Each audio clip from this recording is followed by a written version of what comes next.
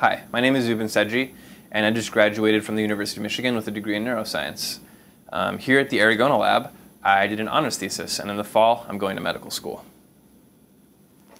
So when I first started at the lab, I was making electrodes, which was basically filling glass and pulling it and cutting it under a microscope.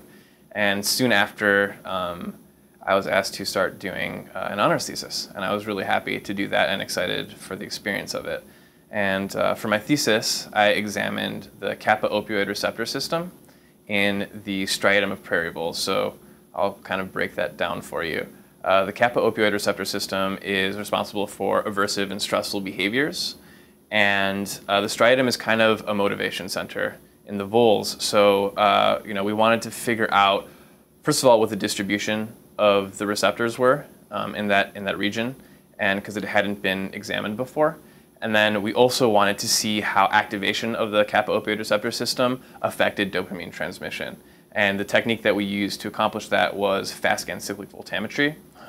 In fast-scan cyclic voltammetry, we're able to detect the concentration of dopamine that's released in a very small local area of a brain slice.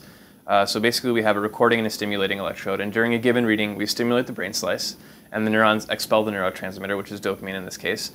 And then the resulting oxidation and reduction of dopamine lets us see a difference in current, and we can translate that to a concentration of dopamine.